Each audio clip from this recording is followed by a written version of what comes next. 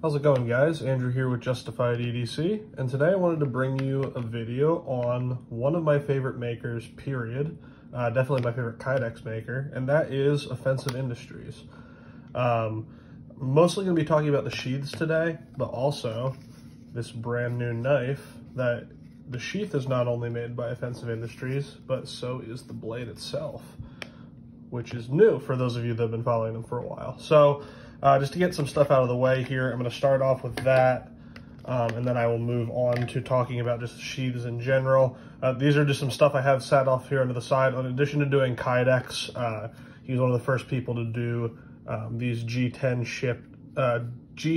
tipped Sharpies. This is a Milwaukee one. Again, very unobtrusive. Unfortunately, the market kind of flooded with these, and they kind of became well known even in the mainstream. So they're not the most practical anymore in terms of non-permissive environment carry, but they're still cool, and I still have a couple of them around. This is one that he did for me with this little kydex holder to lash it onto a bag or something like that. Again, there's the G10 tip, very stabby.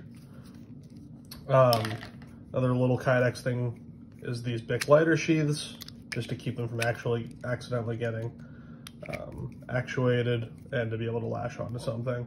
Pretty cool again. I really like that red faux leather, I think he calls it like raptor color. That's pretty neat. And then of course, stickers and patches galore. This one is, I don't know if you can see it on camera, if I can cover it, but it glows in the dark. That's pretty cool. So lots of cool stickers, patches. But anyways, I'm gonna put some of these out here just to give the background a little bit more flair. I finally got this mat here, but there we go. I'm a professional YouTuber now. Anyways, let's get into this. This is my new knife from Offensive Industries. It is made out of Nitro V and rubber scales with copper pins. I was a little unsure about how I'd feel about the rubber scales, but they're not soft rubber like you think of on a lot of stuff. They're a very hard industrial rubber. Josh was telling me that they make industrial kitchen mats out of these, so they're very water, oil, blood, obviously resistant. And what I love about this is, just like I was talking about on my Sosby Cub video, the knife kind of works in every grip that you grab it in. So just like this one where you can kind of get a grip in any orientation, you can do the same thing with this. Very neutral handle, flared pommel, which I like. This model in particular, some of the other ones I've seen have a little bit broader of a blade, and the pommel kind of flares to one side to kind of favor the reverse grip edge in. But this one is very neutral, and as you can see, the pommel flares evenly on both sides. The blade's also a little bit narrower, so I don't know if he plans on continuing to do this model this way, but check out his Instagram page. I'll link it down below to see a couple different models that he's come out recently. But he used to just do kydex, and he was great at it, but he's been wanting to do his own knives, and now he is. This one is Nitro V, rubber handles, copper pins. Blade is about 3 inches long. You got an overall at about 7.5. Nice full grip. You can easily thumb cap that pommel. Works in all of your grips. And this is a great blade shape, not just for people sticking, as I like to call it, but for utility. And that's kind of what I plan to use this knife for in my carry, is kind of replacing a EDC folder and having this ride with my multi-tool. So this will kind of replace my EDC blade and my defensive blade. And we're gonna kind of see how it performs. The edge came insanely sharp. It's a mirror edge. Like I said, insanely sharp. Not the most thin behind the edge, but that's okay because you want this blade to be strong. I'm not expecting this to be the most insane slicer, but with that edge, which it does come down to a very thin edge here, I don't expect having any problems doing any of your normal EDC tasks with. But just, yeah, that is just a nasty blade. I'm very much looking forward to doing testing on this. I just got it in yesterday, so today is my first day of actually carrying it. And then I thought the sheath that I picked out, the kydex pattern that I picked out for this matched nicely. It's that topographic black with coyote lines. I thought the coyote matched the copper pins really nicely. But yeah, I absolutely love this knife. But let's talk more about the kydex, because that's really what Offensive Industries is known for. Especially these ambidextrous deep carry sheaths, which is mostly what I have here. Here's one for the Cub. You saw that in the other video. This one, I don't have the knife in it right now. It's for my Milmak Blades CCW. I have it in a regular just fold over sheath on my chest rig. So that's why it's not in here right now. But if I want to pocket carry that, I use this. Here's another Sosby. You saw this in the other video as well. This is the Shard. This is a perfect candidate for this type of deep carry ambidextrous sheath. This makes it super slimline, easy to carry. This would be great to tuck into a chest rig or a plate carrier. It doesn't take up much space, but also just rides really nice and thin and slim in the pocket. And then he's done some kind of a little bit more ridiculous things for me in terms of sheaths. One of them being this massive ambidextrous sheath for my CMFTW Tonto. If you guys are familiar with CM, Matt Freeman, who's no longer with us, this was a custom that he made for me when he was still with us that I absolutely love. It's an LMAX and micarta. This is just some shrink tube that I put over the handle just to aid in grabbing this out of the sheath. This is an awesome knife too. But yeah, Josh was kind enough to make me a custom sheath for this. And this is awesome. I don't carry it probably as much as I should, just because it's so big. But before, if you guys are familiar with Matt's work, his sheaths were kind of insane. He had a very specific way of how he liked to carry his knives. So they were really big sheaths, and they kind of carried outside the waistband at an angle, so you could reach back and grab them like this. And they worked great for that. That just wasn't my preferred carry method for my lifestyle, so this works a lot better for me. I still have that sheath and everything, but yeah, this is a little more ridiculous of a setup that Josh did for me.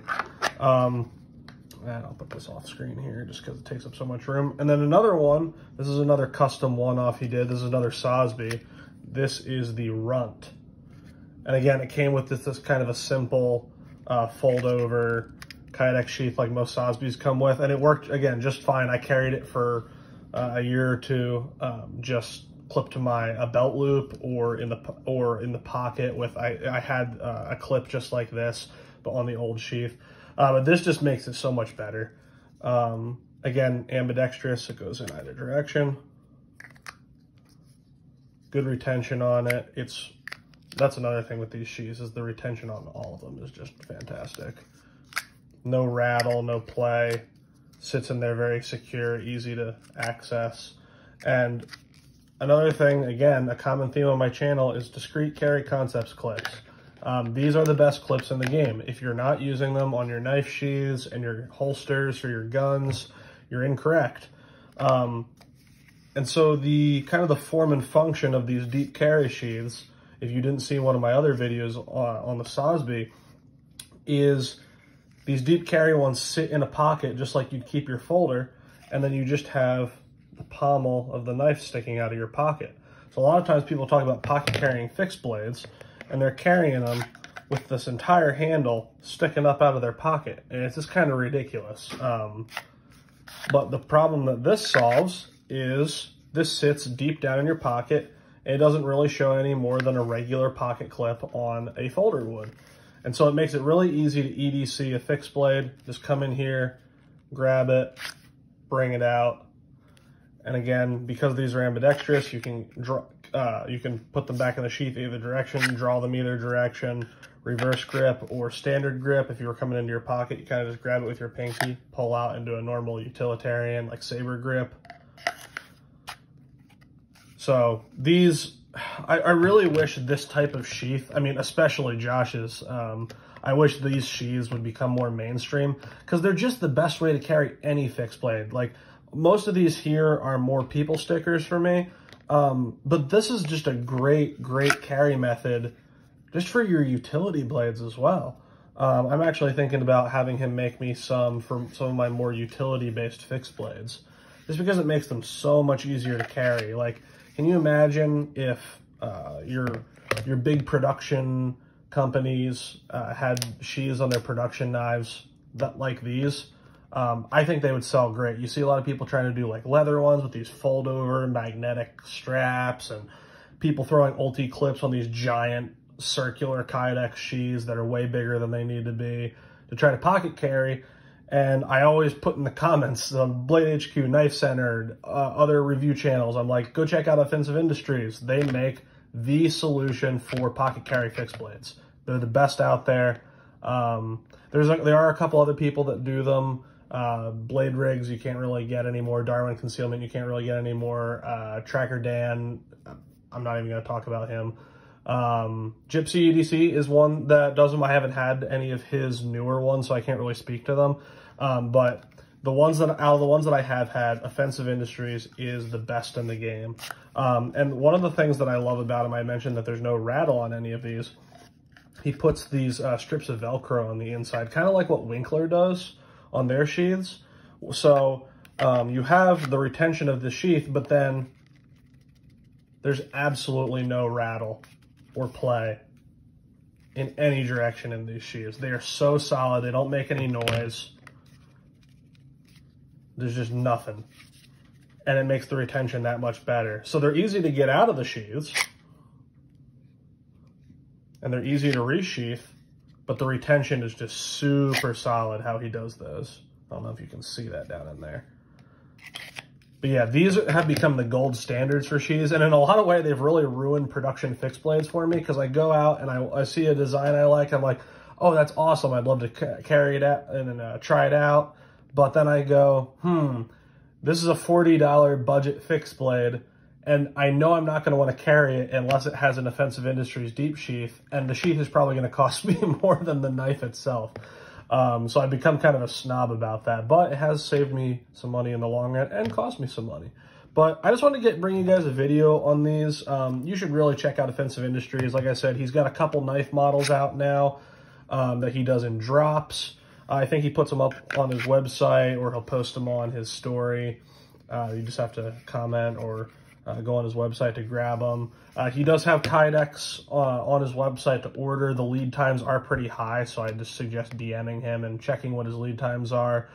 He makes some holsters as well. Like, I know he makes J-frame holsters, stuff like that. He makes holsters for the little North American Arms revolvers that everywhere else in the market, the holsters are kind of ass. But his are actually really good. So highly recommend checking out Offensive Industries. #violence is mandatory. If you have any questions about these or any of the knives that you saw, or just about the carry method or materials in general, leave them down in the comments section. I appreciate if you guys like and subscribe to the channel. I'm going to do the typical YouTube thing because I'd like to keep growing this channel, so I have motivation to keep putting videos out. So thank you guys for watching, and I'll see you in the next one.